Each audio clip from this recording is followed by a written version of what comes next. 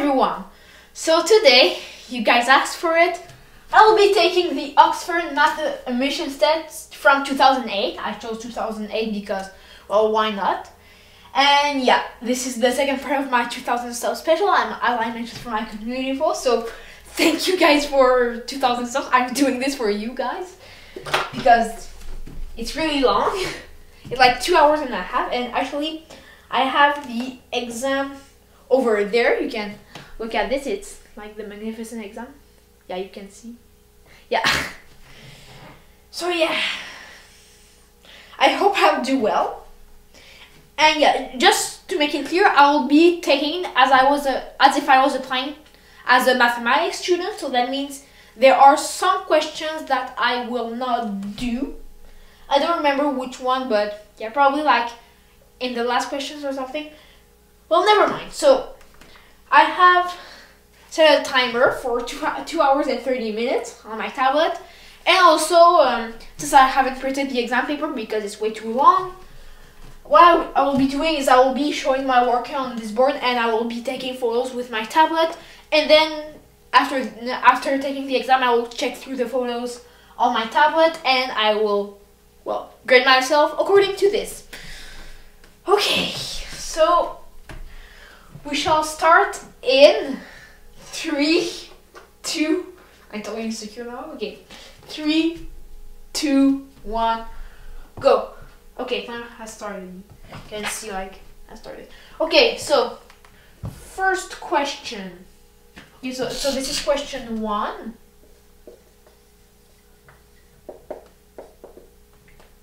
Okay, so yeah, it's like the part where you have like 10 questions and it's multiple choice. So yeah, so let me just write out the questions: A, B, C, D, E, F, G, H, I, J. Okay, like this. So first question. Okay, so we have, yeah, let me just mention that this is A. The function y equals 2x cubed minus 6x squared plus 5x minus 7 has how many stationary points? No stationary points? What's a stationary point? I think a stationary point is like a minimum slash maximum, a local minimum or maximum. Or, well, I don't think it's a fixed point where like f of x equals x, so, well, we'll guess that stationary point means like extreme or something, because, okay, so it's a cubic, so that means, okay, well, let me just solve this like this. So if we take y prime, we'll get 6x squared minus 12x plus 5, and then we set this equal to 0. Do you have the right to a calculator? I don't think so, right? No. Okay, so equals 0. Okay. So if we take the quadratic formula, we get x equals 12 plus or minus square root of 144 minus, okay, 120, so 44 all over 12. So that means we have 2 stationary points, and that is answer C. Okay, actually let me write this in red because, yeah. C, like this. And then for question B, which is the smallest of these values? So we have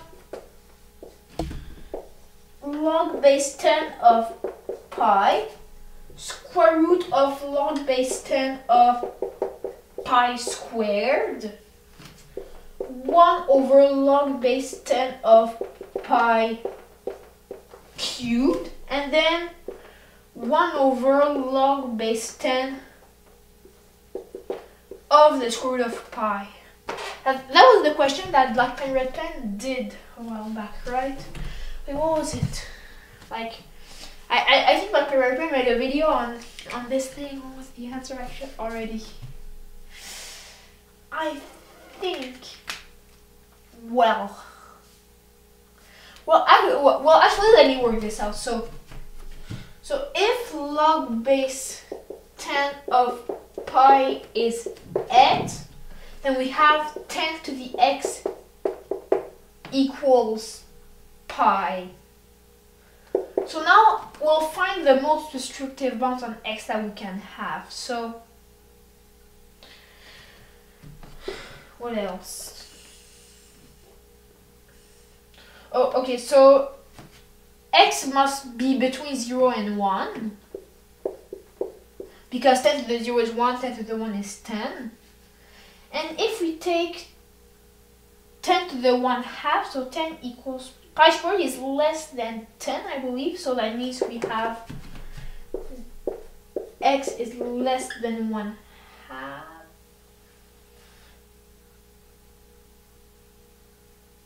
Wait, let me just check. 10 to the 1 half is larger than pi, so that means 10 pi squared, so that means x is less than 1 half, yeah. But then pi cubed is definitely larger than 10, so that means x is larger than a third. So we have this interval for x. So yeah. Let's say, well, I think the only solution for, I just hit like the thing, right? Only solution for me right now is to go full engineer and approximate x. So what's between 1/3 and 1/2?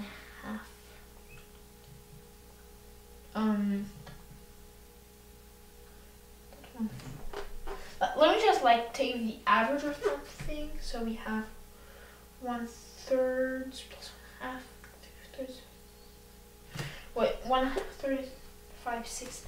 Let x be approximately 5/12. Yeah, okay, so we have 5/12 square root of 5/6 because it's 2 log base 10 of pi, and then 12 cubed over 5 cubed, and then 2 over 5 total, so 24/5.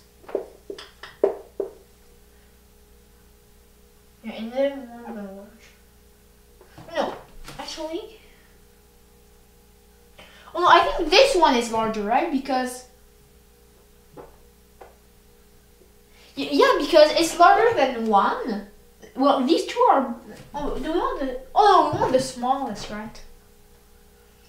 But these two are larger than 1, so we can eliminate them. And so we have, okay, so log base 10.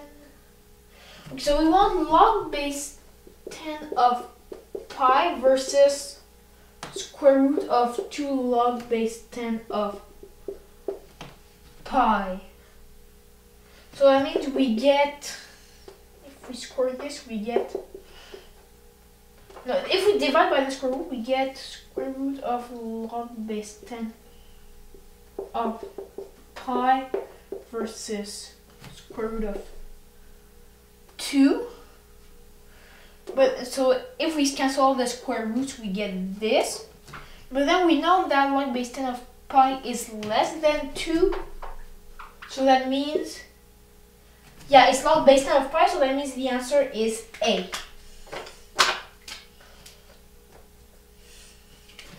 So how much time do I have left? Okay, yeah, 2 hours. Okay, I took 8 minutes so far. Okay. Question C now. Okay, so we have. No, actually, I'll just erase all of this because this part isn't ready for the working, so it doesn't really matter. So, yeah. Okay, so simultaneous equations in x and y. So we have, let me just write that this is part C. x cosine theta minus y sine theta equals 2, and x sine theta plus y cosine theta equals 1, and is solvable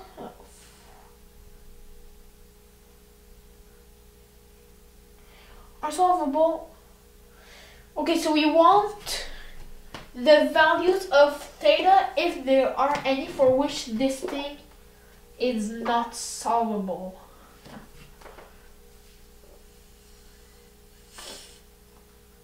Well, actually, let us try and... What makes the system not solvable, actually?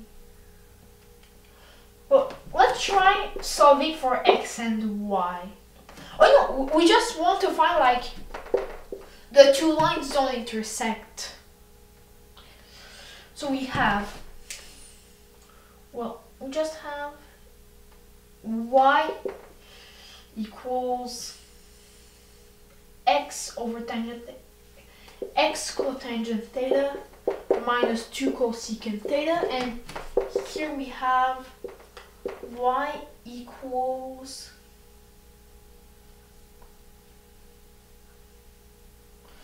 negative x cotangent theta plus secant theta, right? No, it's tangent theta.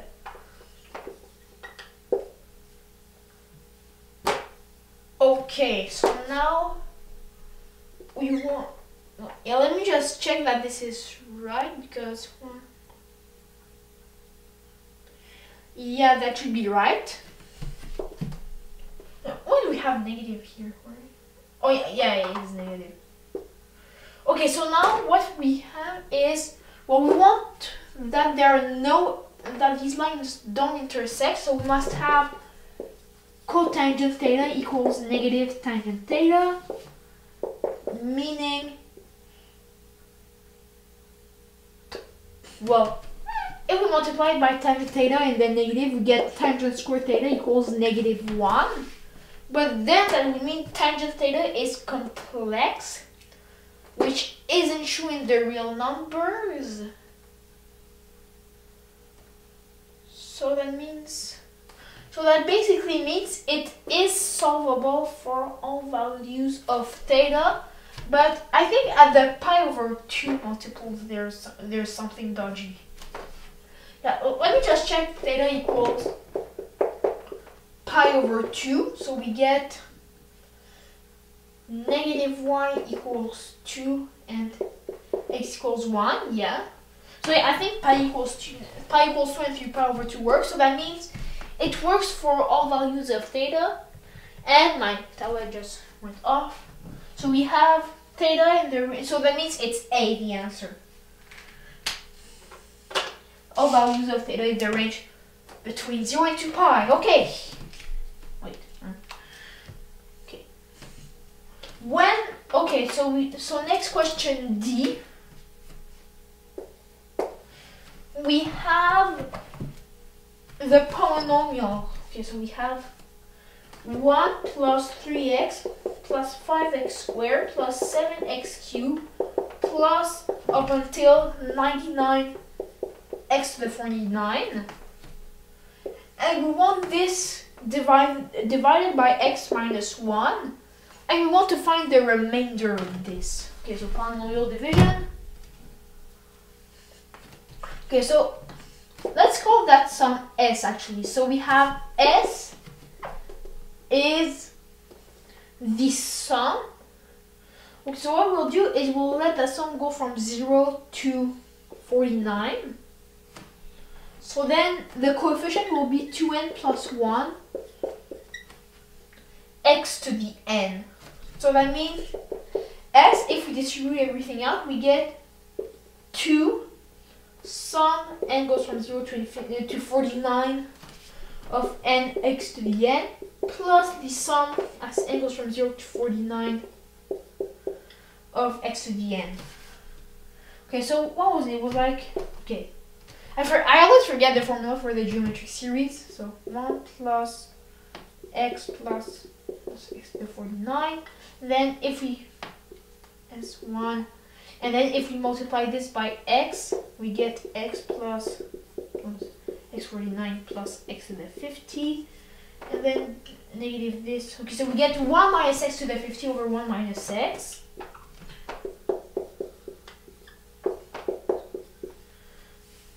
Okay, and then for this one, okay, so we have 0 times x to the 0 plus 1 times x. Yeah, we can't have the sum start at 1 because at 0 this will go to 0. So we basically have a double sum as k goes from 1 to 49 of n goes from k to 49 of x to the n. But then what is that summary? Let me just check. So we have x to the k plus 1 plus so on until x to the 49, and then multiply this by x, we get x to the k plus 1 plus 49 plus x to the 50, and then we get x to the k minus x to the 50 over 1 minus x.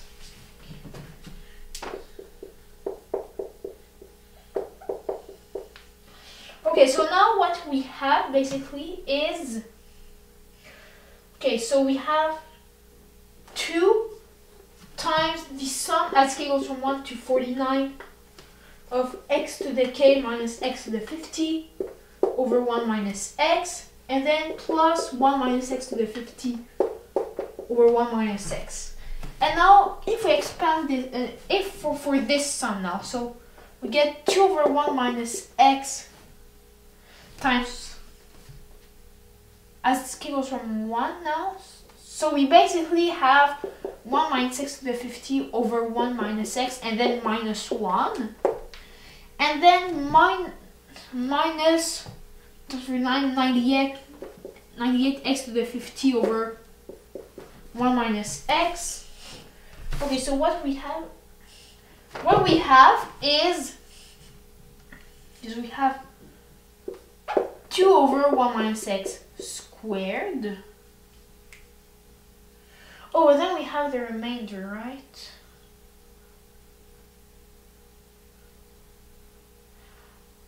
Oh, because then what we're doing right now is, yeah, okay. Well, actually, what we can do, or yeah, I think it will be better if we don't try finding a closed form for this. Instead, we can try proceeding by induction and then finding the remainder at a certain number of terms, and then finding at 50 terms. I think that will be better. So now we have, well, what we'll do is we'll let p n of x be, well, basically what we had. So the sum as k goes from 0 to n of 2k plus 1 times x to the n. So if we have p1 of x over x minus 1, what do we have? So we have 3x plus 1 divided by x minus 1. So we get 3 minus 3. So we get 4. So plus 4 over x minus 1. So we'll let the remainder at Pn of x be Rn. So we have, and let us just make this table, and Rn.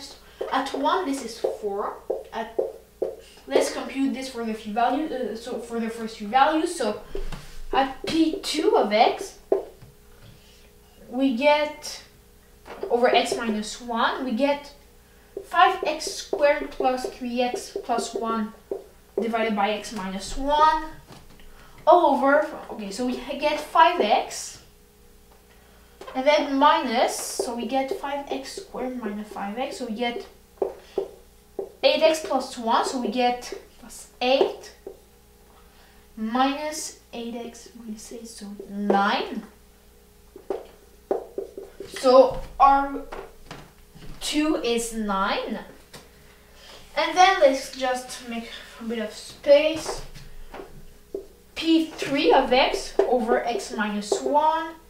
What happens then? So we have 7x cubed plus 5x squared plus 3x plus 1 divided by x minus 1. So we have 7x squared, so minus 7x cubed minus 7x squared. So 12x squared plus 3x. And then minus, I was checking if it was still filling because it's going to be long. Okay, plus 3x, so we get plus 12x, so minus 12 square minus 12x, so we get 15x plus 1, so plus 15 all over minus 15x minus 15, so we get 16. So yeah, it seems like we have a pattern, so we get, if we have n, we have that our n is just n plus 1 whole thing squared. So that means we get at n equals 49, we get 50 squared, so that means 2500. Okay, 20 minutes have gone so far, so 2500, so that means it is B. Okay, that was a very tricky problem, but it was fun. Okay, now question E. Like, I'm looking there and it seems complicated. Okay, question E. E. Okay, the highest power of, oh, come on. Look at this. Look at this messy question. Like, look at this thing. Okay, the highest power of x, this, oh no, it's actually not that bad. Okay, we just want to find the degree of this. Okay, then, it's manageable. Okay, so, question E. So we have, okay, so let me just write down the expression first. So we have 2x to the 6 plus 7 whole thing cubed plus x to the 8 minus 12 to the 4th whole thing raised to the 5th, and then plus 3x to the 5th minus 12x squared to the 5th plus x to the 7th plus 6 to the 4th, all of this raised to the 6th, and then this whole thing raised to the 3rd power. Okay, I want to find the degree of this basically. So, so the degree of, well, let me just change colors. Degree of this is 18.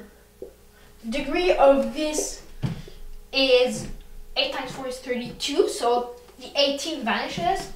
For this one, degree is 25. This one, degree is 28, so 25 dies. And then we get this to the 32. Then all of this, degree is 32 times 5. 160. And then for all of this, degree is 28 times 6. 48. 6 times 2. 16. Let me just check real quick. 48 plus 120. Yeah. 168. 160 just vanishes. And then we have all of this is, oh no, blue marker is running out of ink. 168 times 3 is 24, times 6, 20, 504. Pray to God that this is an answer choice. Yes, it is answer D. So, x to the 5 over 4, so D. Okay, good. Question F now. Okay, it's if the trapezium rule integral approximations. If the trapezium rule is used to estimate the integral 0 to 1 of f of x by splitting the interval between 0 and 1 into 10 intervals, then an overestimate of the interval is produced. If also that the trapezium rule with 10 interval underestimates blah blah.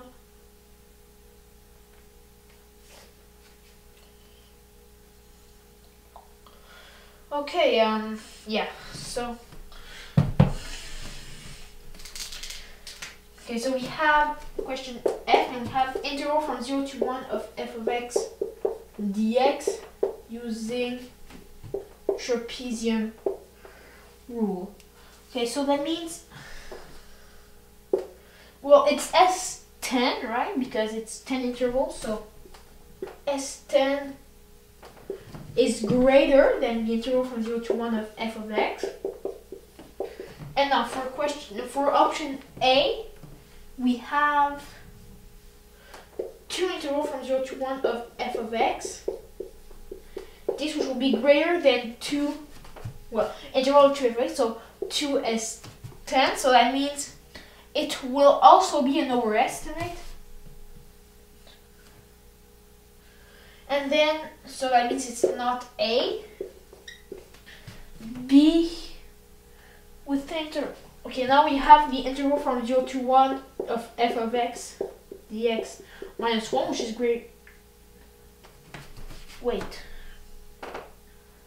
Oh, but then the function could go below the axis, right? No, actually it's still greater than S10 minus 1. Well, that means, well, the function is shifted down by 1, so that means we will have an underestimate because, but that's only if, let's just take a look at the other options, right? Option C is, well, basically it's the same interval, but just like with, like it's from 1 to 2, but with a phase shift of 1. And then it's 1 minus f of x.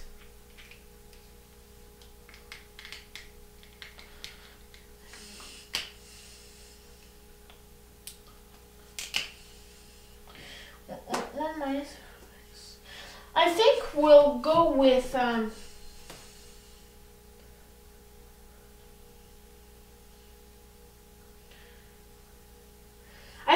with D because, yeah. I think we'll go with D because if we negative all of this, we get the integral from 0 to 1 of 1 minus f of x less than 1 minus x. So we have a less than or equal, which is D. But again, I'm not the expert at integral approximations, so don't believe me. Okay, now we have equation sketching. So, and it's going to be a rational function because, well, that's what the United States math education system loves, apparently. Okay, so we want, okay, so this is G. We want the graph of 1 over 4 minus 4, wait, y is equal to 1 over 4x minus x squared minus 5. Okay, so yeah, let me just like show you the options. And actually, like I'll probably like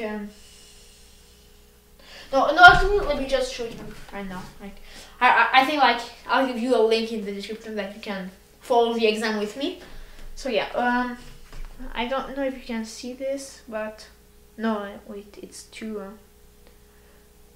Okay, yeah. Okay, now you can see this. Yeah. So basically, it asks you which of the graphs is the function that we want. Okay, so let me just see.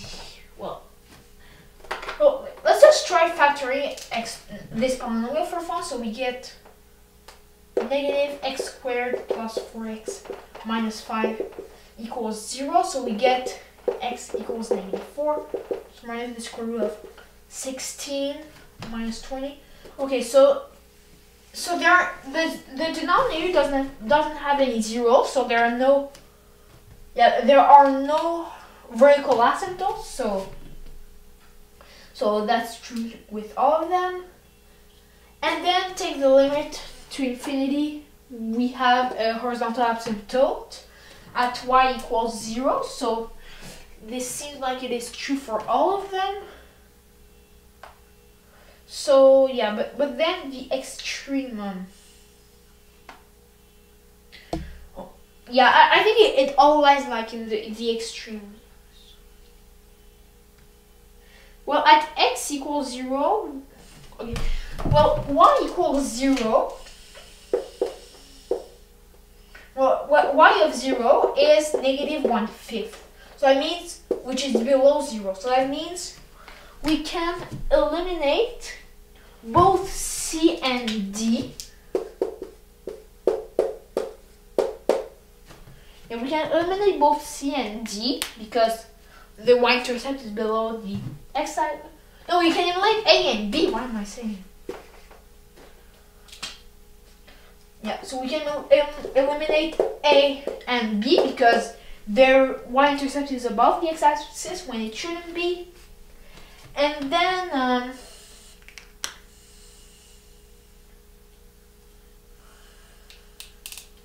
let's try doing y of 1.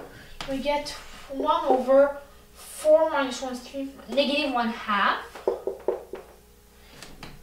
And then y of negative 1 is negative 4 minus 1, negative 1/10. So we must have y of 1 is greater than y of negative 1.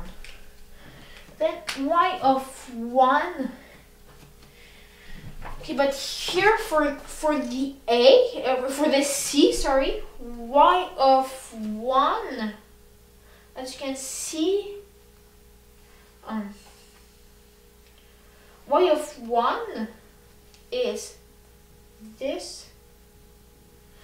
Okay, now so that means it's d then, because in a the y of 1 is further from the x-axis than the y of b. So, and they're both negative. So that means we must have an answer of d. 3 consecutive D's. I'm totally feeling insecure right now. Okay, now for question H. It seems like it's about exponential equations. Okay, the equation 9 to the x minus 3 to the x plus 1 equals k has one or more real solutions when k is in one of these intervals. K is greater than or equal to 9/4, k greater than 0, k less than or equal to negative 1, k greater than or equal to 5/8. So, well, let's just solve for x. So we have 3 to the 2x minus 3 times 3 to the x minus k equals 0. So use the quadratic formula. So 3 to the x is 3 plus or minus the square root of 9 plus 4k, right? Yeah, 4k plus 9 all over 2. So that means x equals log base 3 of 3 plus or minus the square root of 4k plus 9 over 2. I want one or more real solutions. Well, first of all, the inside of the square root must be greater than or equal to 0, because if we square root a negative, it'll be a complex thing, and logarithm of any complex number is a complex non-real number, I believe. Write in the comments if there are any exceptions to that. So we must have 4k plus 9 is greater than or equal to 0. That means k is greater than or equal to negative 9/4, which is one of the options. It's option A. And also, just to check, well, if we take a negative sign, we must have 3 minus 4k plus 9 is greater than or equal to z. Oh, but then, yeah, the top will, if we take the plus, the top will always be positive, so we will always at least have one real root. So that means it is this interval that's true, and it is option A.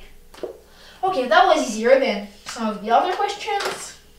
Okay, and then question I, second to last question of part A, of question 1. So we have, okay, a function s of n is defined by the sum of the digits of n. Some dict of n. like this is a dict. Yeah, and want to find the sum as n goes from 0 to infinity, to 100. It's n goes from 1 to 100 of s of n. Okay, so we have, for 1 to 9, we have 1, 2, 3, 4, 5, 6, 7, 8, 9. For 10, well, for the multiples of 10,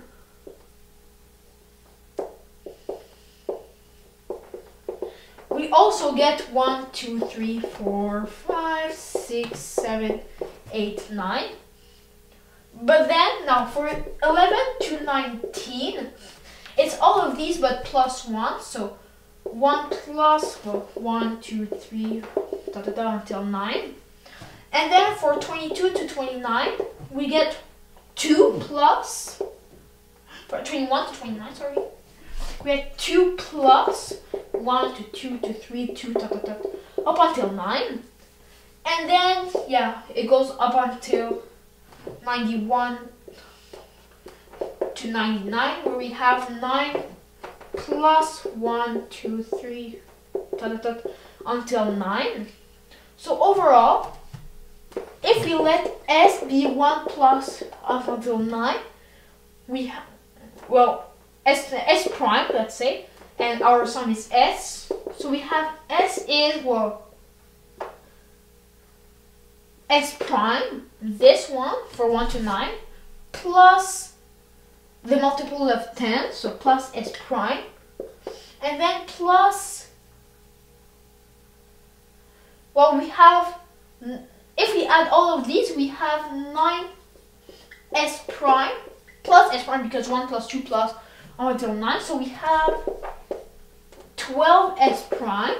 And now s prime is, as Gauss told us, 9 times 10 over 2, so 45.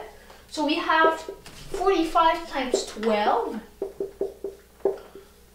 90, 450, so we have 45 times 12, 540, let me just check real quick, 90, yeah, this does make sense, and 540 is not one of the answer choices.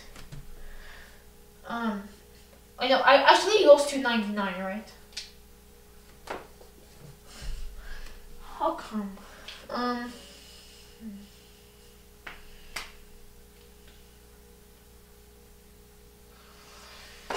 How come it's not an answer choice? 1 to 9.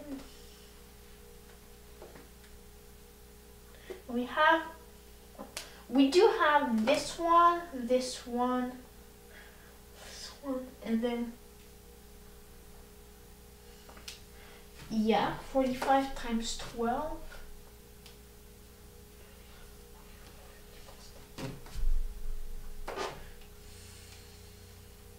Like that feeling when your answer is not the multiple choice.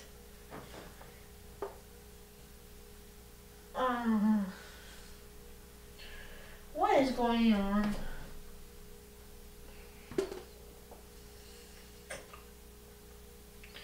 But yeah, we have taken care of everything, right? Because we have 1 to 9, the multiples of 10, all the 1 to 9s. What else could we be missing? No, we have this, we have this.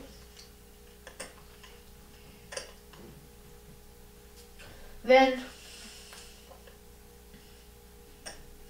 nice.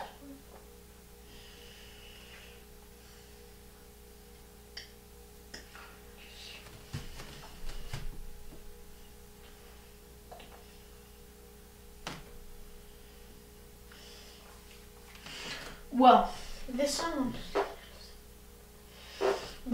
is 45. It can't be anything else. How much time do we have left? Okay, 1 hour 50 minutes.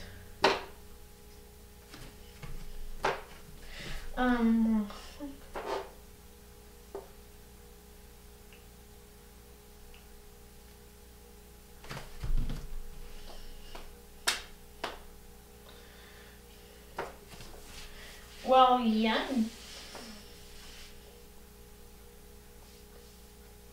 This is weird.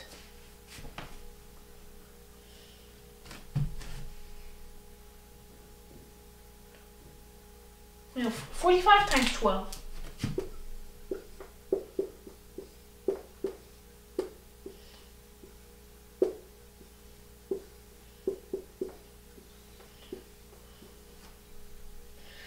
This is weird.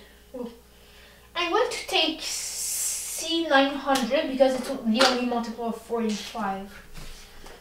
And if I get it wrong, I'll just check like what I have done wrong. Maybe because like I'll be able to check the playback as well. And then question J. Okay, we have our trigonometric equation, it seems.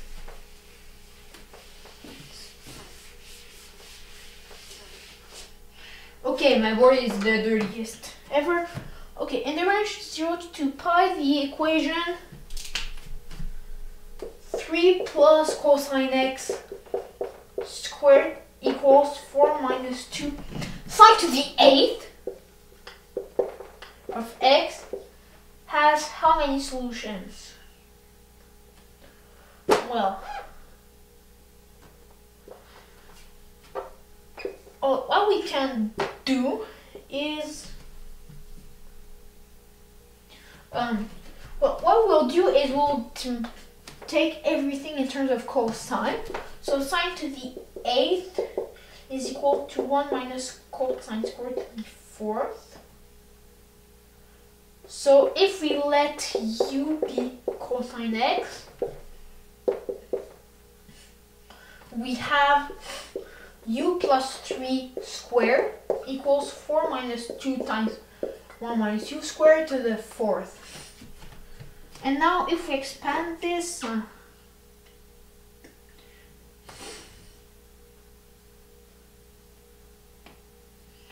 okay, so we have u squared plus 6u plus 9 equals 4 minus 2 times, okay, 1 minus u squared.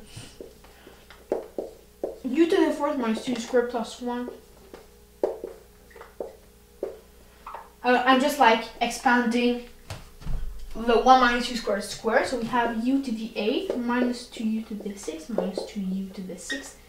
4u squared, for u to the 4th, u to the 4th minus 2u squared minus 2u squared and 1. So we have, if we distribute, we get negative 2 to the 8th. That's negative 2, right? So plus 8u to the 6th minus 12u to the 4th plus 8u squared minus 2. Is that right? Let me just u to the 8th minus 4u to the 6th plus 6u to the 4th. 4u squared plus 1. I could just use Pascal triangle with well. Too late, right?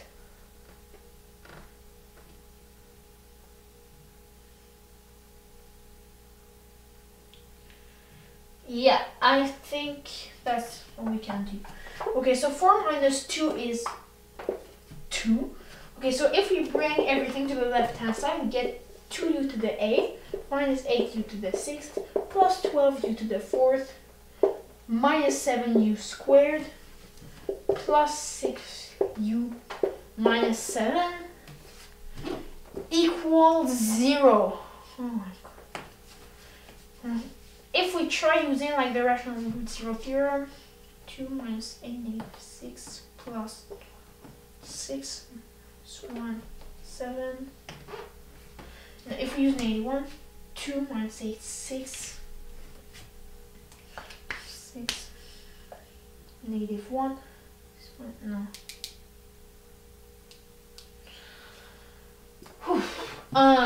Well, I am totally clueless, it seems.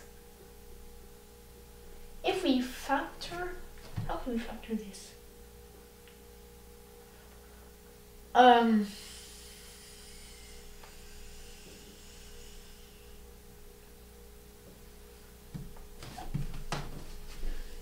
I sure?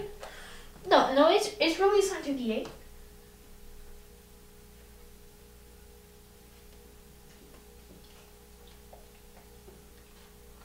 Well, does this thing have any real solutions first? Like no, but we don't have any discriminant 8 because there's no formula. Well, I think I'm just going to guess like. Well, if that equation is that complicated, well, we want real solutions, right? Well, I don't think it has any rational solutions because I'm too lazy to check for plus minus 7, but I don't think it has any rational solutions. Yeah, no, we can because all of these terms are going to be even and all of these are going to be odd, and even minus odd can be 0. We must have even minus even or odd minus odd to at least have a chance of being 0. So, yeah. 7, so this doesn't work. And then, what else? Oh no, wait, this is going to be even. You know what, I'm just going to guess like, well, I don't have like a coin to flip, but I'm just going to guess, B. I would be surprised if this has any solutions at all in existence. Like in the real form. Actually. Okay, yeah, no, this was Jack, forgot to write it. Okay, so now we have our solution to the first question. Let me just take a photo of this. Yeah, I have to go off frame for that. Excuse me for a moment. Is it good? Yeah, okay. Okay, so now question 2. Oh, so you go away. Okay, how much time do I have left? 1 hour 43. Okay, so okay, question 2. It is for all applicants as well. I can erase this because I took a photo.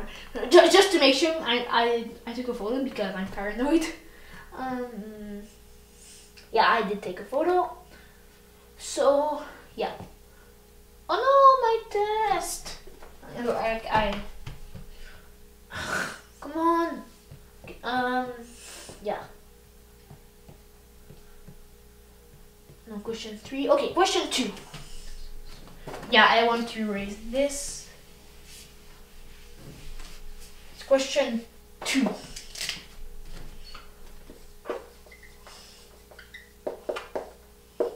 For all applicants. Okay, so part 1.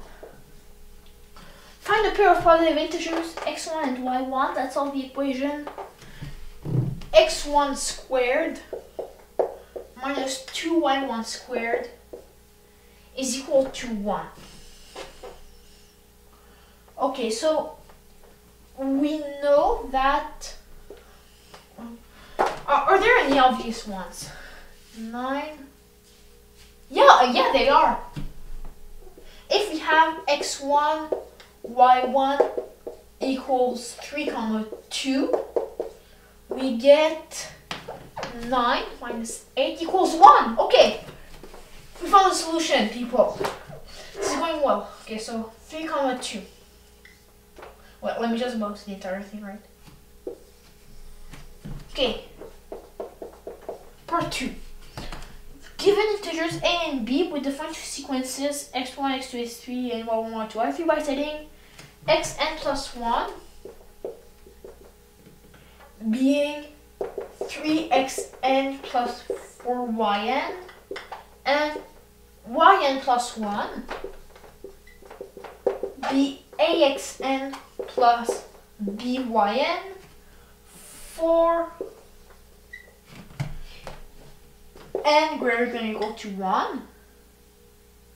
Find positive values of a and b such that xn plus 1 squared minus 2yn plus 1 squared equals xn squared minus 2yn squared. Okay, I am dead for this question. Okay, so well, let's just substitute in the recursions, right?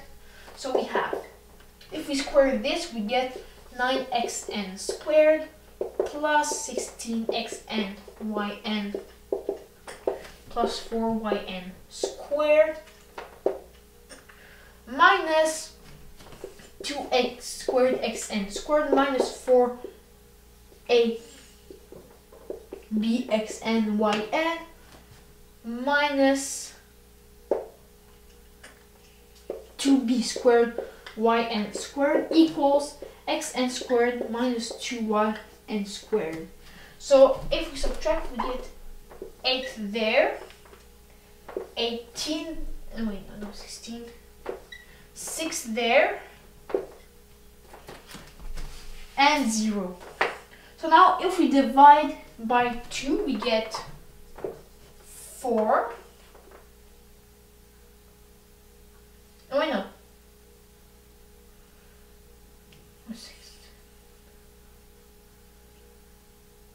Oh yeah, it's true. So 16 divided by 2 is 8. 3, 1.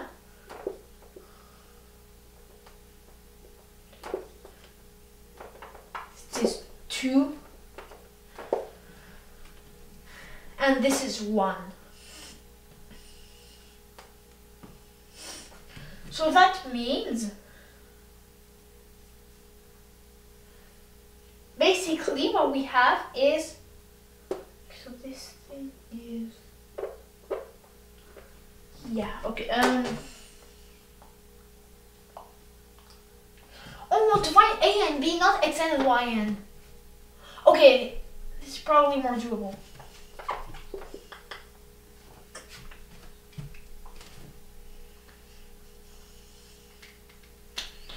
Well, we don't need to write the 1. Well, we want this for all values of xn and yn. So let's group the xn squared terms together. So we get 4 minus a squared times xn squared. Xn yn, we get 8 minus 2ab xn yn, and then plus 3 minus b squared yn squared. Okay, now we just need to find this where all equals 0. Oh, okay, it doesn't say in integers. Why do we have 3 minus b squared?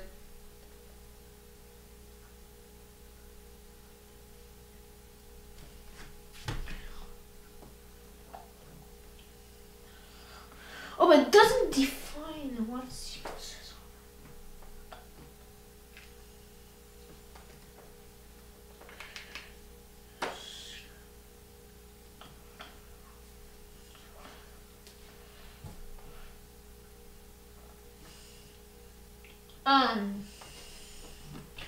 well,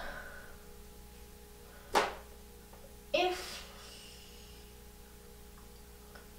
because we added, why does life have to be so hard? Well, it's 16 yn squared, so it's 8. I mean, it's 9 there. Yeah, it's fine because I forgot to square the 4. Okay, now we get that.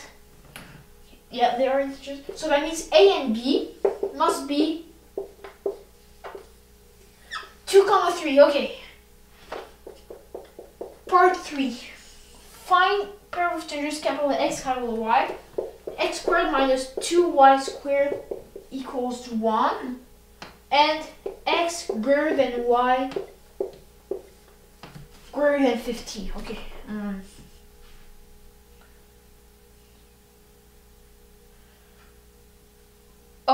Yeah, 20% battery. Let me just because there was like a notice on my phone that there's 20% battery. Because just so you know, I forgot to tell you at the start. I might just stop the exam there because my phone has low battery and I don't want it to die while I'm filming this. So yeah, just so you know. Anyway, I don't think I'm getting far anyway. So okay, so yeah, what do we do? Let's solve for y squared, for y. So that means y is the square root of x squared minus 1 all over 2. Okay, so that means x is odd because we must have an even number for it to work in the numerator. Yeah, it's hard. X is odd.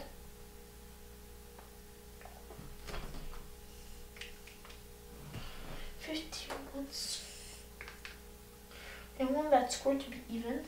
Oh yeah, and this must be greater than 50. So that means x squared minus 1 must be greater than 5,000. So x squared is greater than 5,001. Meaning x is greater than square root of 5,001. 5,001. Well, square root of 5,001. What's square root of 5,001? If, well, 40 times 16 times 60, 3,600. 8 times 80, 6,400. 70 times 70, 4,900. And then 70. So if we have 75 times 75, what do we get there? So we have 25, 7, yeah, and then 25, 2, we have 5, 2.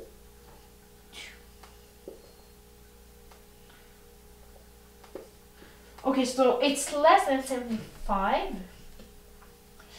Try 72 times 72, 4,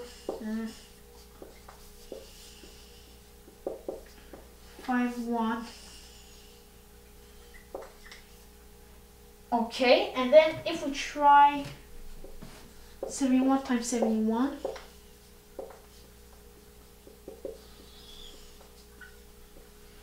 41. Okay, so that means x is greater than 70. Okay, so if x is greater than 70, 71 squared minus 1, 5, 0 divided by 2 is 25, 20, and it's not a square, right? I can't think of any multiple. No, 52 is not a square to begin with, so that doesn't work. Yeah. And this is tricky.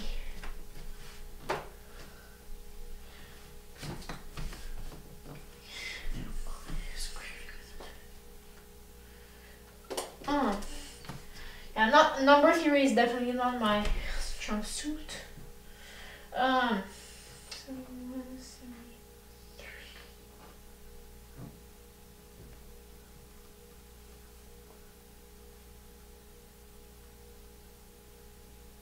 Well, square minus 1 can be factored as the difference of squares, right? So we have minus 1 times x plus 1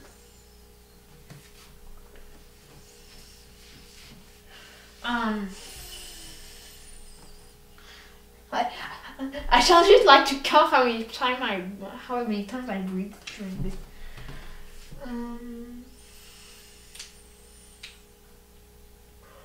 Well, you know what? I am actually printed from this. Should I just give up and skip it? Let's read part 4. Then if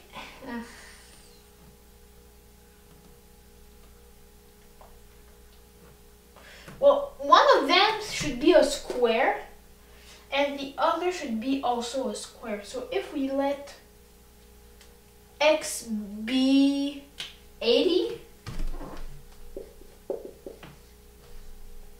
no, it must be even. If x is 99 and x minus, so we get x plus 1 equals 40, is equals to 100. X minus 1 over 2 is 90 over 2 is 49. And y is 7 times 10 or 70. So that means, and x is greater than y is greater than 50. So that means x comma y is equal to 99 times 70. Okay, I managed to solve this. Okay, let me just take a photo of this. I have to go off frame again.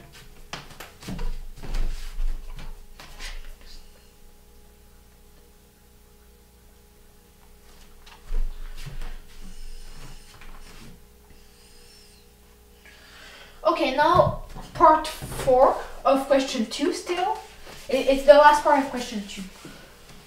Yeah.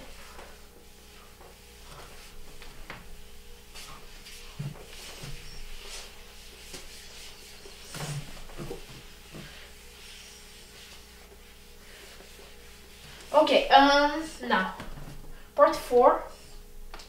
Using the values of A and B from part 2, what did we find? A and B? 2. AB was 2, 3, right? A comma B was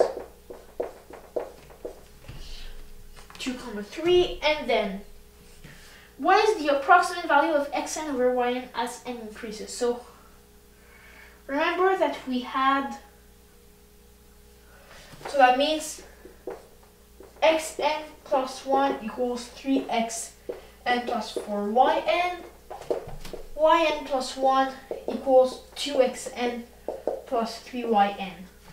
And we want the limit as n goes to infinity of xn over yn. So basically the limit as n goes to infinity of xn plus 1 over yn plus 1, which is 3xn plus 4yn, 2xn plus 3yn. No.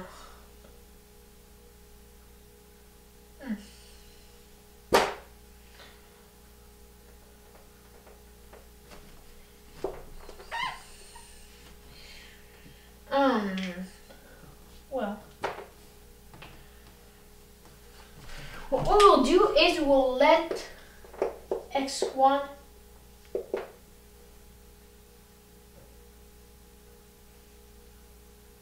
oh wait, no, it's the sequences. Yeah, we can set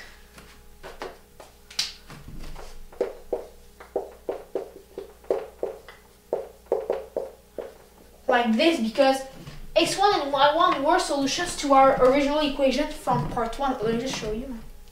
Like x1 and y1 were solutions to like because there is a lamp there. How do I? No, you can't see this, but yeah, it's x1 and y1 that were the solutions. That means x1 and y1 can be 3 and 3 respectively. So that means our sentences start with. Okay, so that means. So let's make ourselves a nice little table. X and n 1. Let's calculate like the first two values or something. So 3, 2. Okay, so x2 is 3 x1. So 9 plus 8, 17. Y2 is 6 plus 6, 12. X3 is 51 plus 48, so 99. And Y3 is 34 plus 36, so 70. And let's just like do the fourth. So we have 3 times 99.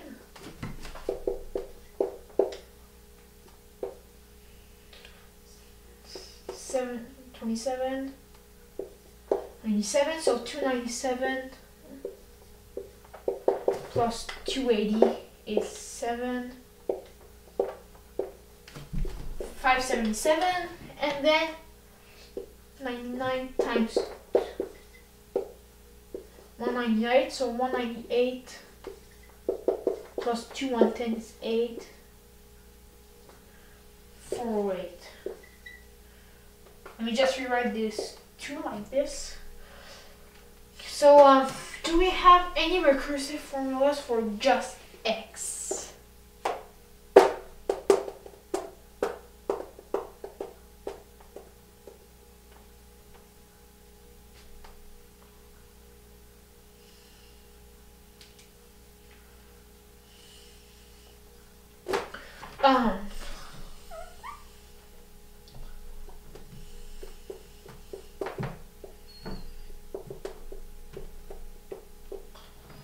Well, if this side is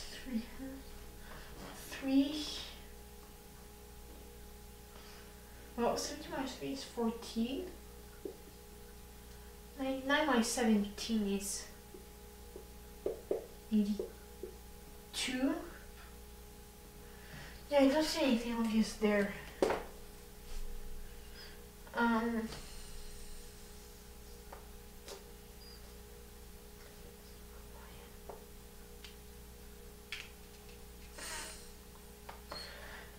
Let's see.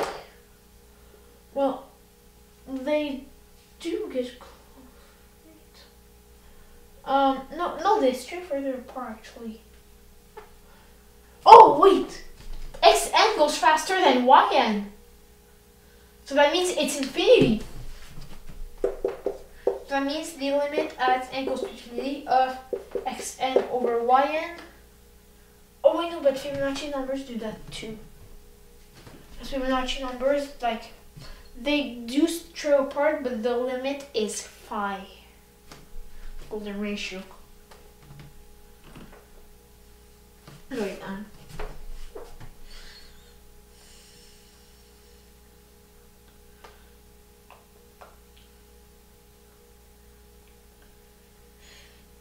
well, how do we?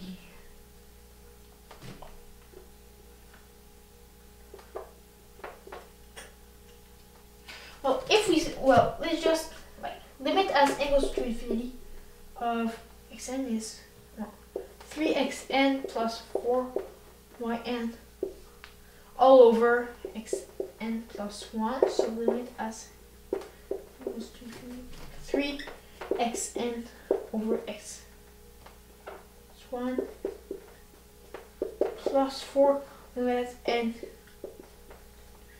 of, okay, so yn is, I think we'll just guess infinity for now.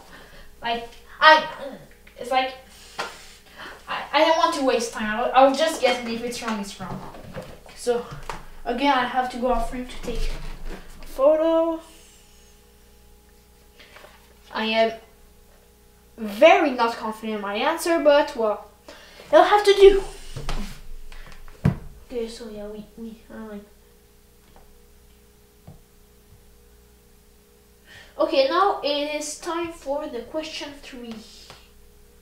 Okay, it's a function. Okay, this is probably going to be easier.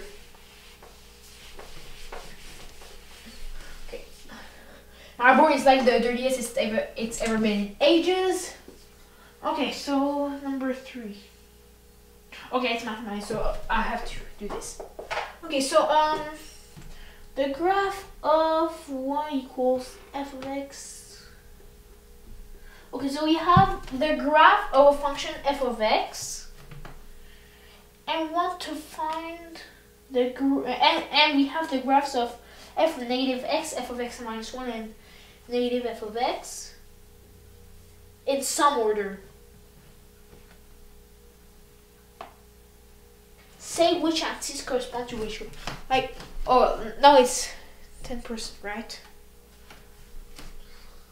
I think, yeah, they do give a 1.5%. Wait, no, actually, I can't, like, show, right?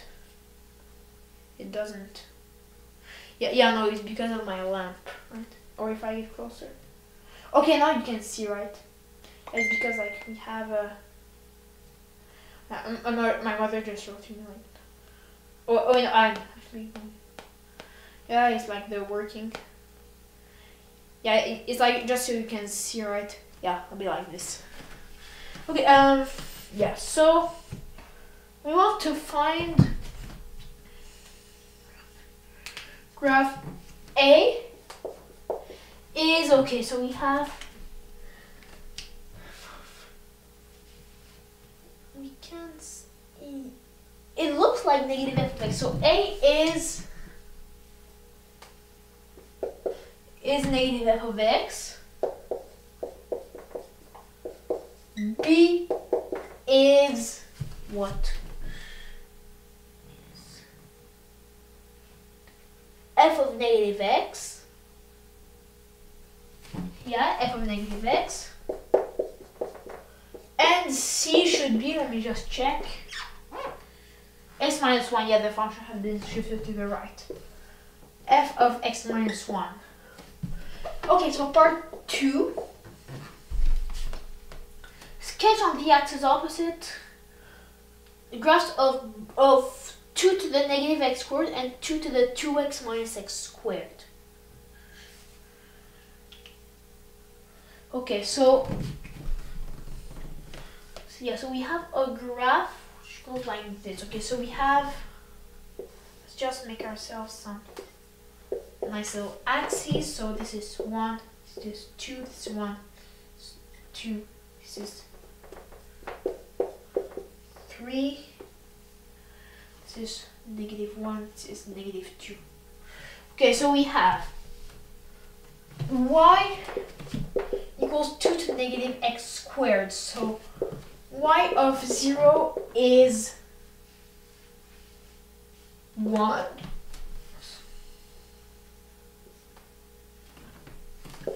Y of 1 is 2 to the negative 1, so 1/2. And actually it's an even function, right? So 1 is 1/2. Y of 2 is 2 to the negative 4, so 1/16.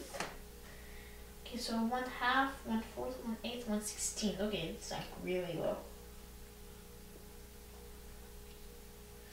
And also there's like the asymptote or something.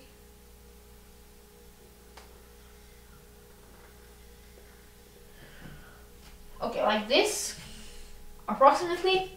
And then y equals 2 to the 2x minus x squared. So it's like y to the negative x squared plus 2x minus 1 plus 1. So that is like 2 to the negative x plus 1 squared.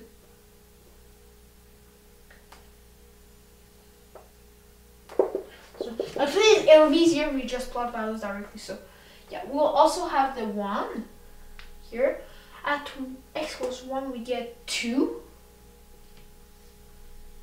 X equals negative 1 we get negative 2, negative 3, so 1/8. And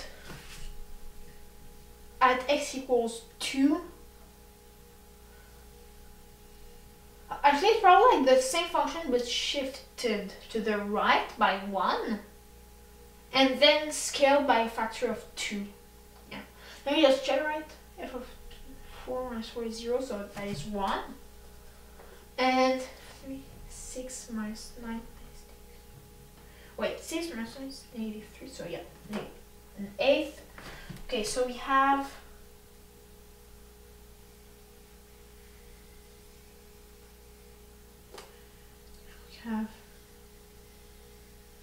this, or this y equals 2 to the 2x minus x squared, and this is y to the y equals 2 to the negative x squared.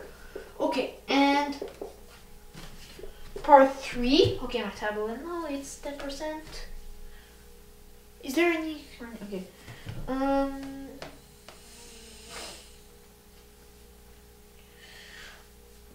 Oh no, there was the last part. Okay. Here. Okay, let's see the random real number and define I of c as integral from 0 to 1 of 2 to the negative x minus c whole thing squared dx. State the values of c for which I of c is largest. Briefly explain the reasoning. Know that you are not being asked to calculate this maximum value. So we just want to find the value of c for which this is largest. So what we'll do is we differentiate. My handwriting is abysmal. Differentiate using fundamental theorem of calculus. Part. No, it is a fundamental theorem. No, it's not using Leibniz rule.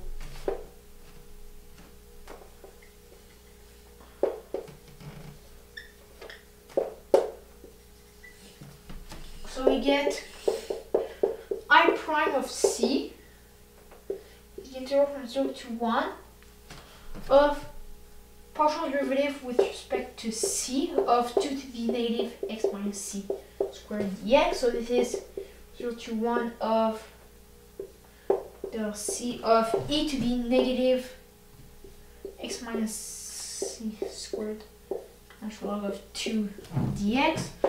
Get integral from 0 to 1 of, well, we get 2 to the negative x minus c squared times, okay, the derivative of this, so times the natural log of 2 times 2 times x minus c dx.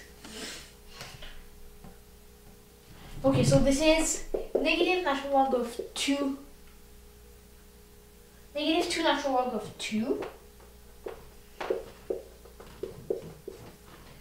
Integral from 0 to 1 of x times 2 to the negative x minus c squared dx. And then we have plus, well, minus, so plus 2 natural log of 2 times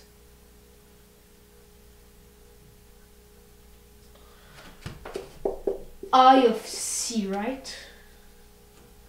I want to set this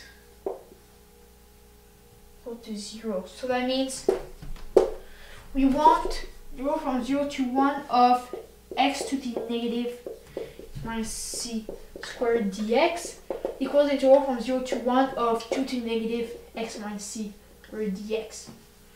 So, well,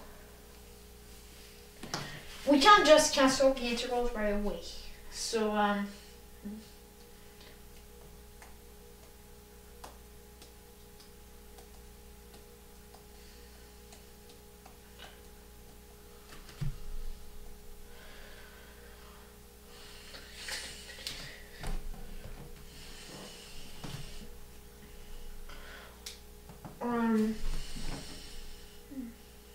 oh no, I thought there was a notification. Well, we want the value of c for which these two intervals are equal. If x is 0,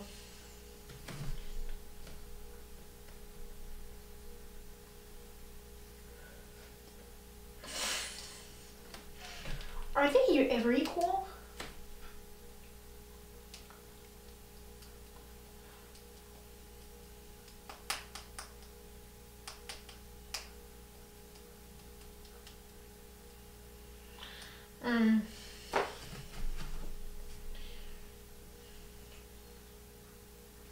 No, if we use, let's use the division by parts. So the I plus or minus 1, we get x negative square this time. Well, yeah, this is hard. Well, we need these two rows to be the same.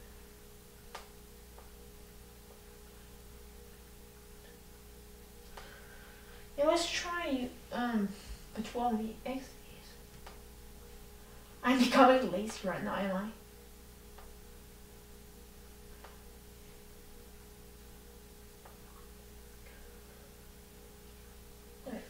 No, wait, actually we don't need to use like this, right? Well, if we just take a look at I of C, when is this one? Well, it's just a shift, right? Yeah, it's just a shift. We're just shifting this function around. That means the extrema must be in the middle. So that means at x equals 1/2, we must have the extrema of the function. Yeah, okay. Yeah, okay. We're getting somewhere. I choose like this rule. Okay. So we have, yeah, the extrema of this function must be at 1/2.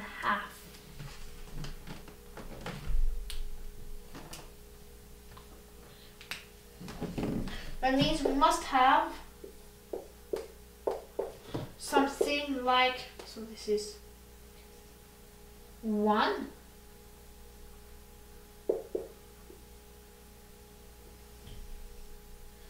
Like the extrema must be, and if we have like extrema further to the right,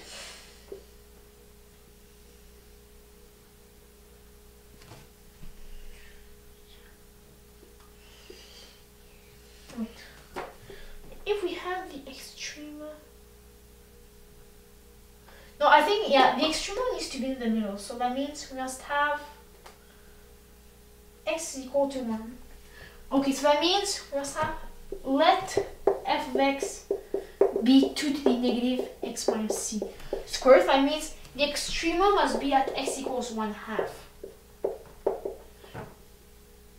The extrema, sorry. So must have, that means f prime of x is 2 to the negative x minus c squared times, okay, so we have e to the negative x minus c squared natural log of 2. So we must have natural log of 2 times negative 2 x minus c times 1. Okay, so we have negative 2 natural log of 2 to the negative x minus c squared times x minus c, which is 0. So we must have that this is equal to 0. And at x equals 1/2, so we have 2 to the negative 1/2 minus c squared times minus c equals 0. U equals 1/2 minus c, so we have 2 to the negative u squared times u equals 0, meaning u equals 0, meaning c equals 1/2. Okay, so c equals 1/2. So that's the final part, right? Yeah, that is the final part of question 2. So let me just take a screenshot.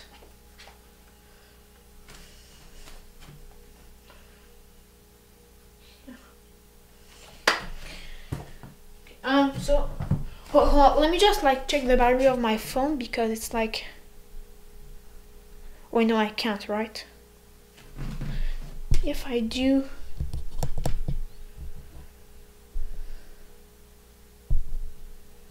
no way, I can't check the battery of my phone, right?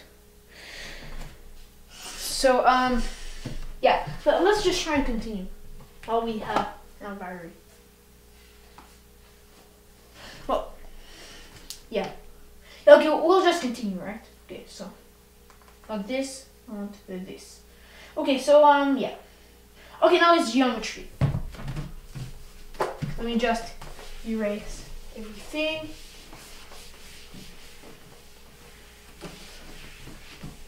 Yeah, it's still filling, right? You're still on battery. Come on, cell phone. You can survive this. You can. Okay, yeah, question 4 now. We have some geometry, it seems.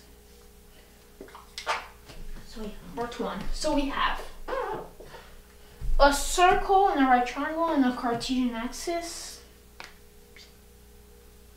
So we have something like this. A circle going through the origin. And then we have this. So this is the point P comma 0. This is the point Q 0 comma Q. And yeah, this goes to the origin. And we'll show that the equation of circle C, which passes through P, Q, and the origin O, is x squared minus px plus y squared minus qy equals 0. Okay, so we know that this is a right angle. And now, since, well, we'll let O be the origin. And then, since angle POQ is right, PQ is a diameter.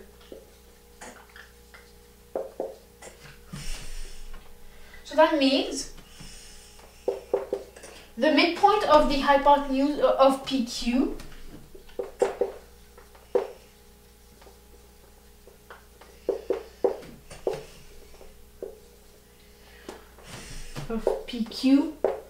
is the center. So now, yeah, okay, so we know that this is one. Yeah.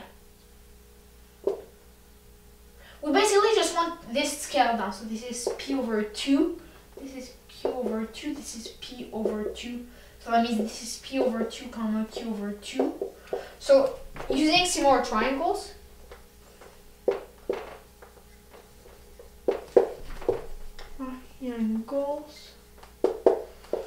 we find that the center is equal to P over 2 comma Q over 2. And now the radius. The radius is 1/2 the length of PQ, so 1/2 the square root of P squared plus Q squared over 2. Therefore, the circle's equation will be, well, the circle has equation x minus P over 2 squared plus y minus Q over 2 squared equals square root of P squared plus Q squared over 2 squared. And now if we multiply everything by 4, we get 2x minus P squared plus 2y minus Q squared equals P squared plus Q squared. We get 4x squared minus 4px plus P squared plus 4y squared minus 4qy plus Q squared equals P squared plus Q squared. P squared cancels, Q squared cancels, 4's cancels. So we get x squared minus px plus y squared minus qy equals 0, which completes the proof. So yeah, let me just take a picture of this because then I'll have to erase.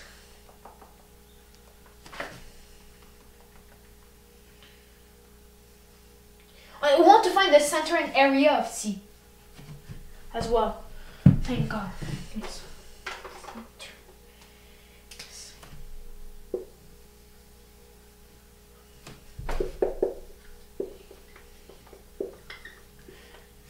let me just like denote the center of C.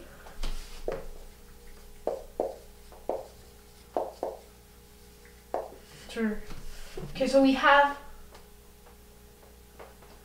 C has these coordinates,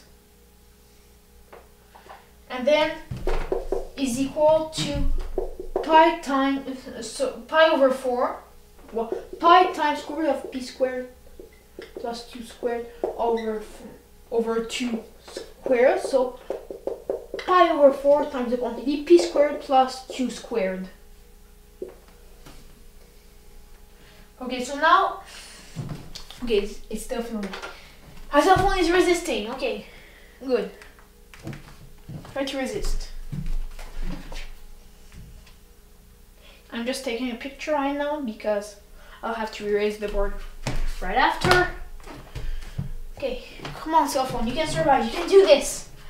Probably.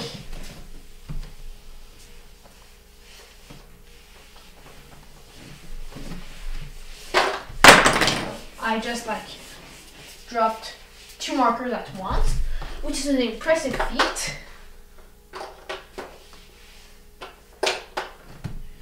Okay, number 2, show that the ratio of the area of circle C. The area of circle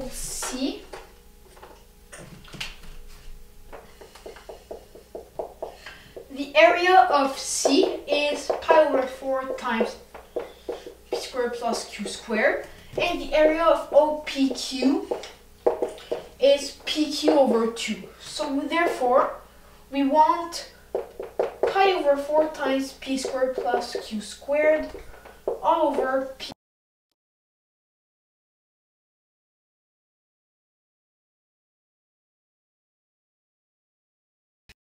Okay, so yeah, my phone ran out of battery and I used my phone to film this, so that means I had to charge it and then I could film it again.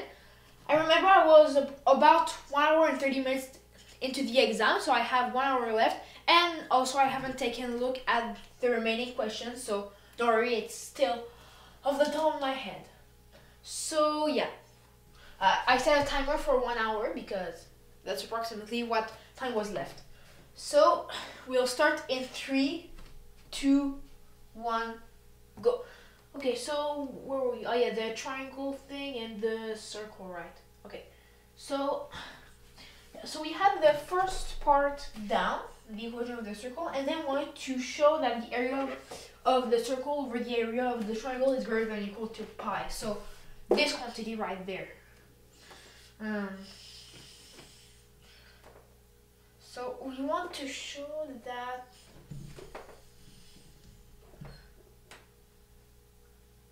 well, okay.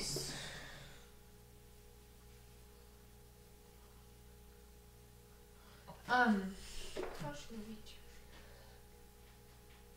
Oh wait, what we can do is we can write this as pi times p over q plus q over p, and then we know that by AMGN, the AMGN equality, we have p over q plus q over p over 2 is greater than or equal to the geometric mean of p and q, so square root of p over q times q over p. But then that is just 1. But wait. I want this to be greater than or equal to pi, right?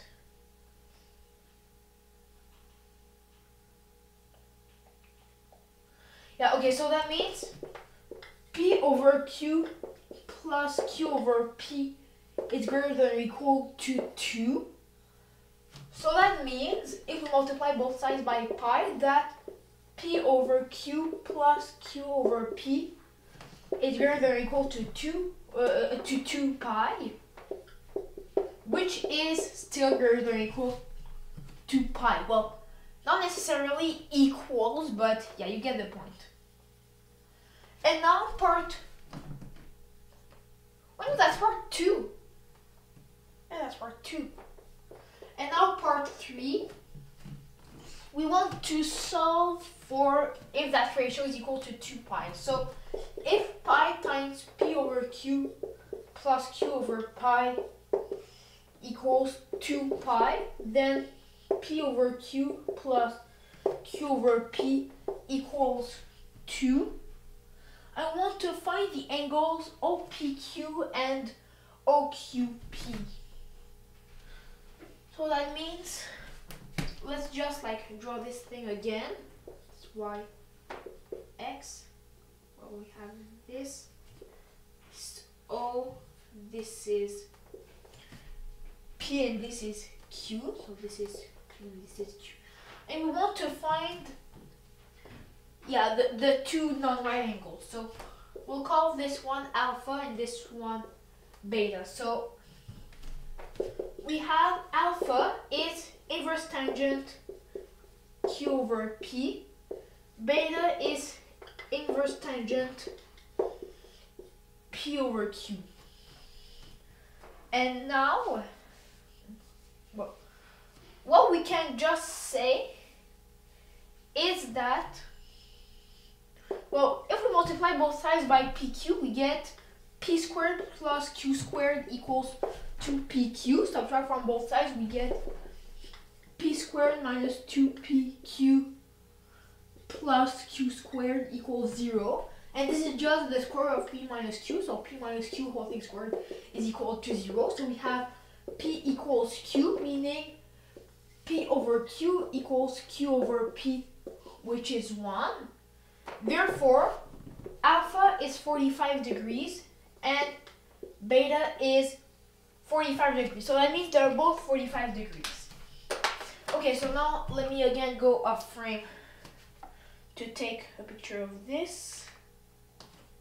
So let me just all good. Yeah, okay. Now next question. Oh yeah, also I charged both the phone and my tablet well before filming, so there's no chance that anything goes wrong here. Okay, so we have done question 4. Okay, question 4 is done. And next question 5, okay, it's for all applicants. That means I have to do it. As I said in the beginning, I was acting as if I was a math applicant.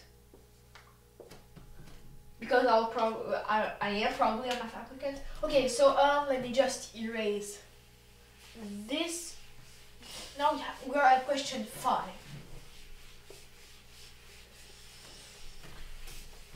So, okay, it's a really long problem. So, let me just read this. The Millennium School has 1,000 students and 1,000 lockers. Lockers are in the line in a long corridor and are numbered from 1 to 1,000. Initially, all the lockers are closed but unlocked. First student walks along, opens every locker. Second student closes every second locker. Third student, oh yeah, it's the classic puzzle. Oh yeah, yeah. How many lockers?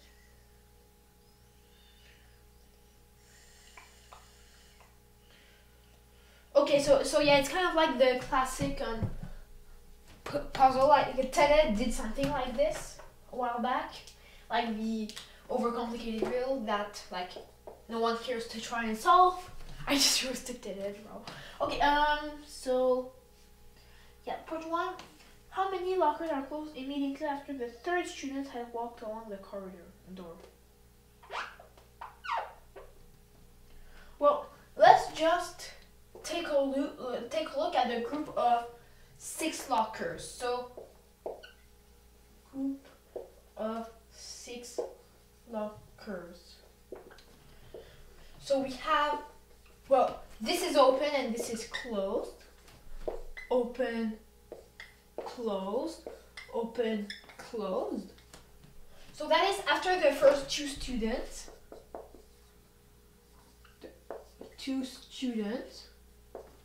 I abbreviated as 2, this is a bit more, okay. And now, the third person goes along and closes this one. And opens this one. So after the third student. So that means for a group of 6 like this, the number of on and off lockers don't change. So okay, so let's see. 1000 is 6 times what plus what? 1099 is not divisible by 6. 996. Yeah, 996 should be divisible by 6. So that means we have plus 4, right? Let me just check. 99. So is multiple of 3 and it's even. Okay, so yeah. That means we have the 4 remaining lockers. So 4 remaining. My handwriting is getting worse and worse. So yeah, it's like a open, close. So open, closed. And then he closes this one. So that means we have one more locker than before, because all the groups of 6 are the same except for the final group of 4. So that means they are 500 plus 1, 501, and 1 are closed, right? So 501 closed lockers.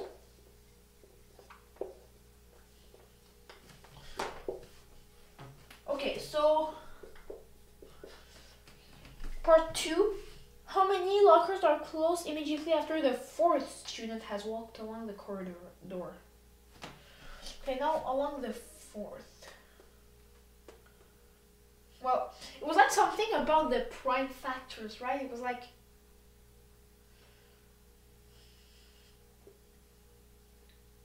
but yeah. Okay, so they're basically asking how many lockers are closed immediately after. So that means what they're asking.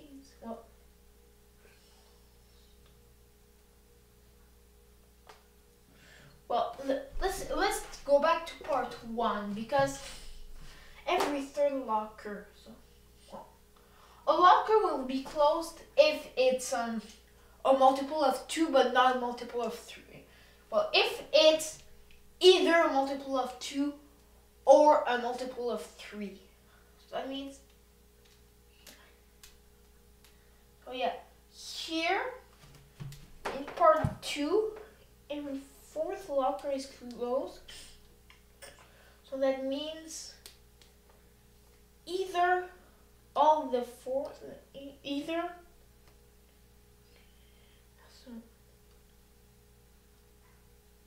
So yeah, a locker will remain closed if it's multiple of 2 but not multiple of 4, and not a multiple of 3 because they've been opened before, and then it'll be open if it's a multiple of 3 but not a multiple of 2. So that means we want how many numbers from 1 to 1000 that are either multiples of 2 or multiples of 3.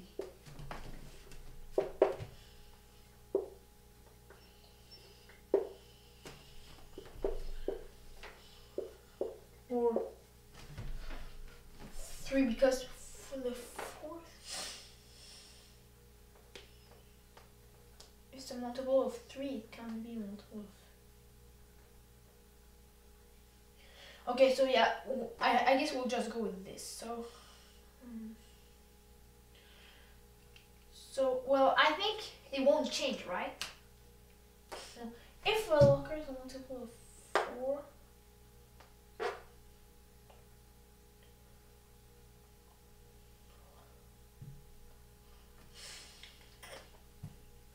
yeah, they will all be opened.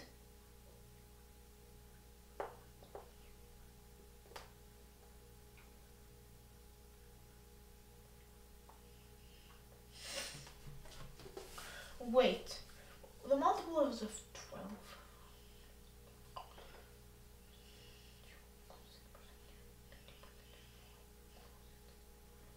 Multiples of 12 will be close, right?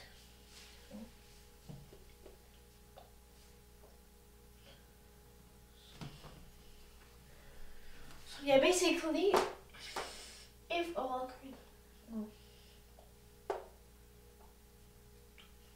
well, if it's a multiple of 12, it's so confusing. How many are, because well, all of them are open at the beginning, then at the second student, and then well, here person.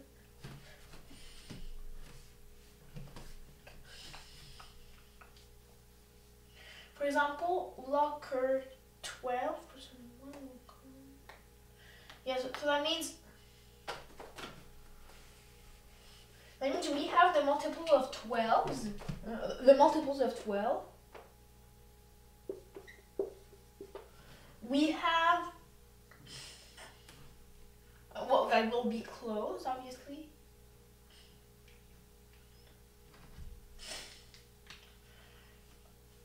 We have, what else that will be closed? The multiples of 2. That are not multiples of 3. Because if it's a multiple of 3, it will be open. And the multiples of 4.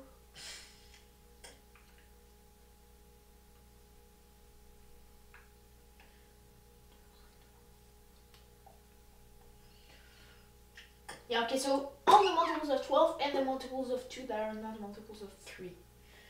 But for the multiples of 3 though. Yeah.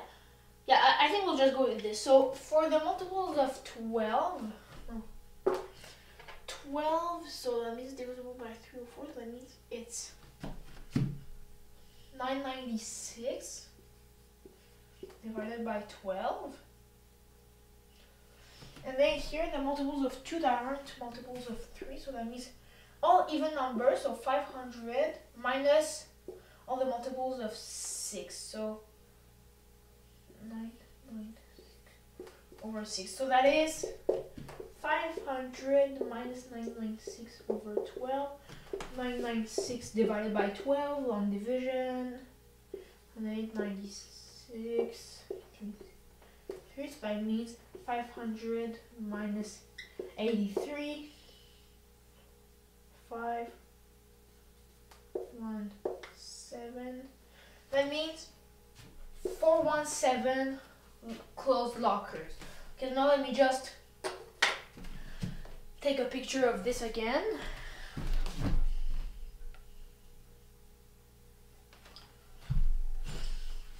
Okay, and then for the third question, well, let me just erase this. So,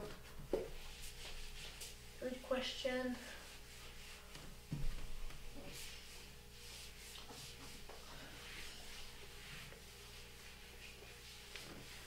Okay, so question, well, part 3 actually.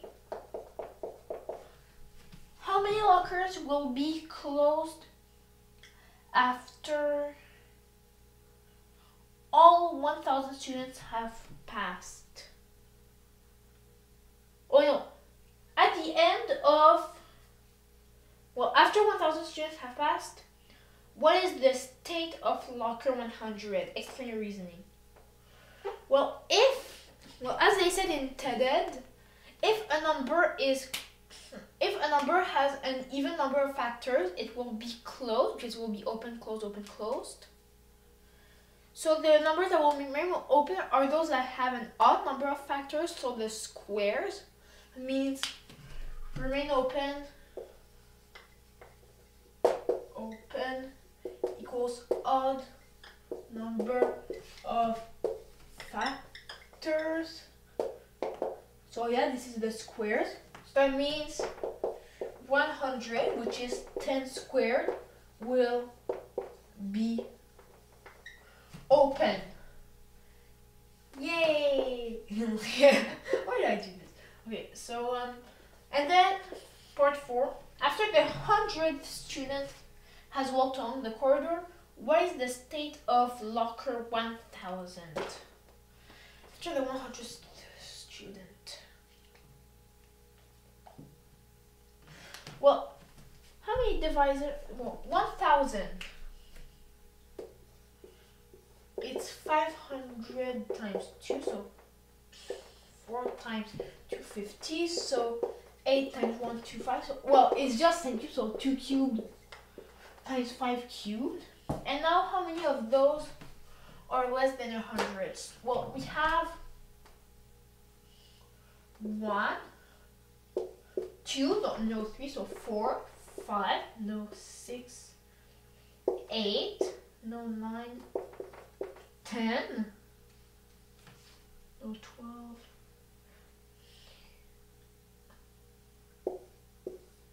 20, yeah, not 25, right? Yeah, 25.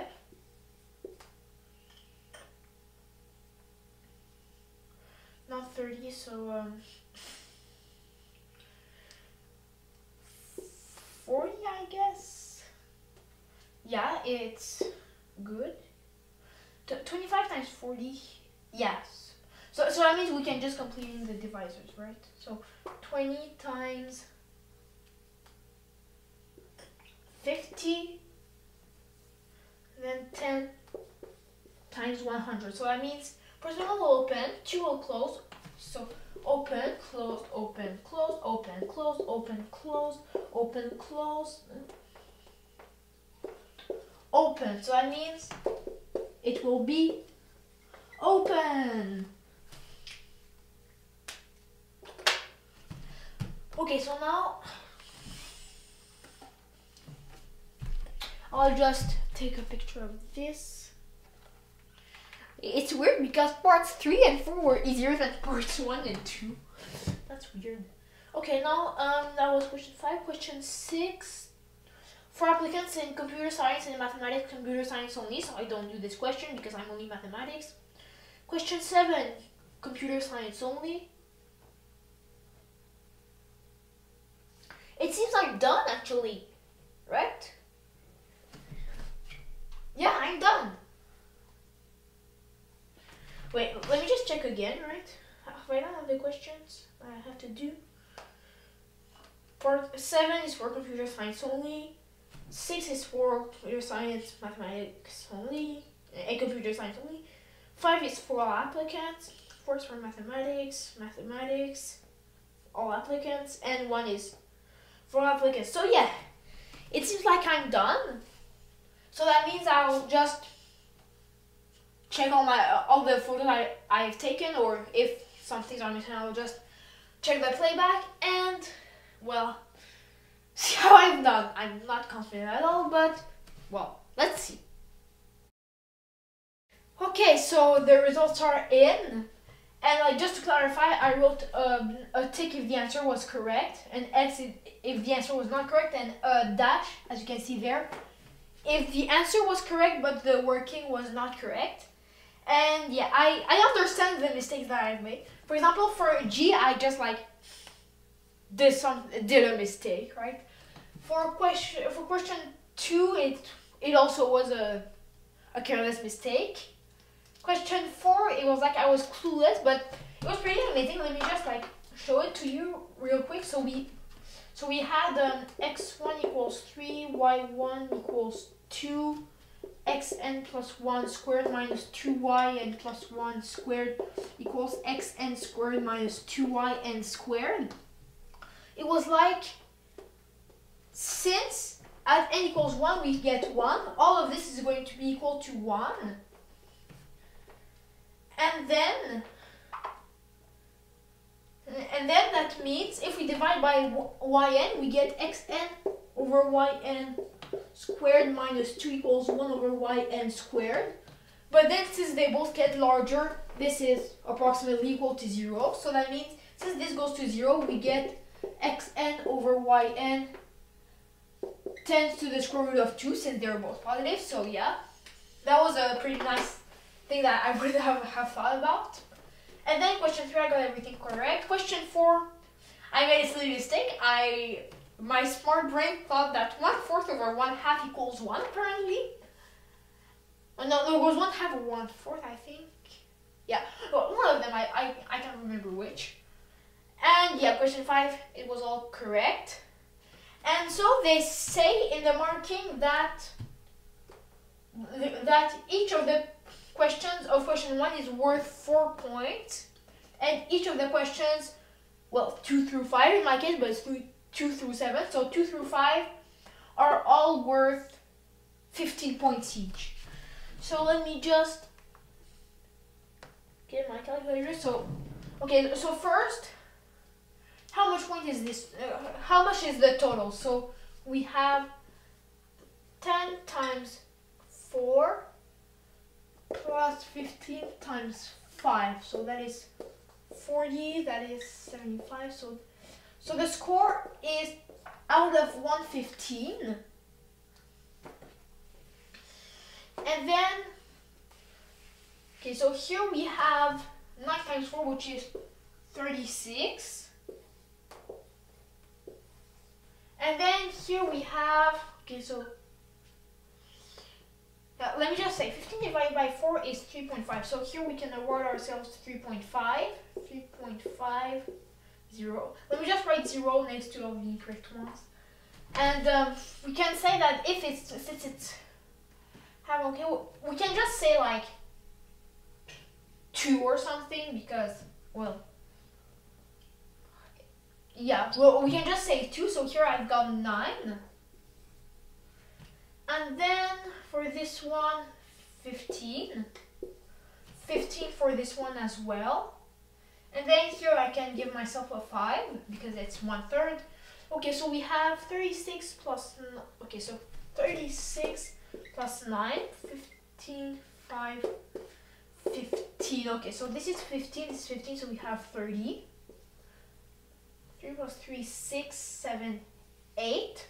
So we have 80 out of 115. Let me just check it again, right? So 45, 60, 80, yeah. And then 80 out of 115 is, let me just use a calculator. So 80 over 115 in percentages. Calculator. So we have 80 divided by 115 times 100 equals, so that means I have, well, it's a approximate value, I have 69.6%. I passed. Not necessarily with flying colors, but at least I passed. Like, it was better than, I think, like the MIT integration bee thing. I think I got like exactly 60. So online. Also, yeah, I remember like for the, wait, which one was like the trapezium rule question? I think it was question F, right? Well, I kind of fluked it. And also the J. Wait, what was the J? Apparently was like the one with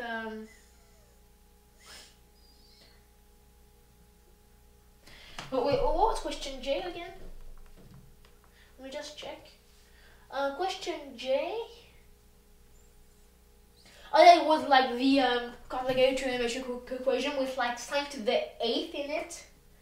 Yeah, I just guessed, like I fluked it. And what else also? Oh yeah, the question I with the sum of the digits, it's weird because I got the correct answer, but my working gave something different. So I'll look into that. And yeah, this was a pretty nice exam overall. It's pretty challenging, I must say. Like, so challenging that my phone gave up. So yeah. And also how much time was left? Oh no, I forgot to stop the timer. But well, and there was like 39 minutes and 42 seconds left, as it said there. So well, we'll round that to 40. So 40 minutes. Yeah, there was 40 minutes left in the exam. So how much time did I take? I mean, 20. I did this in 1 hour and 50 minutes to get a 69.6%. Yeah. Okay, so well, yeah, the video. Thank God for doing and of course, thank you for 2K subs. You guys made me do this, and I'm not complaining. This was a pretty nice exam, but yeah, again, thank you for 2,000 subs.